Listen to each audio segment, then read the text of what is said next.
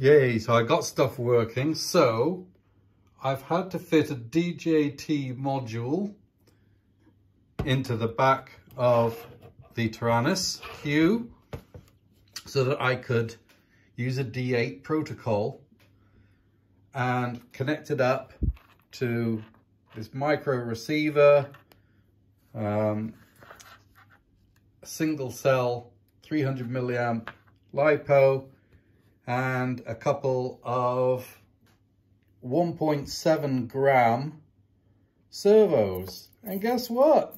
They work! Woo! So getting to know how to use the Taranis. As you can see, I've set up a model there. It's only rudder and elevator. I mean, there's no big shakes, but it's a start, isn't it? So yeah, all working. And hopefully we can get this up in the air fairly soon, but it won't be this weekend because it's going to be too windy. Anyway,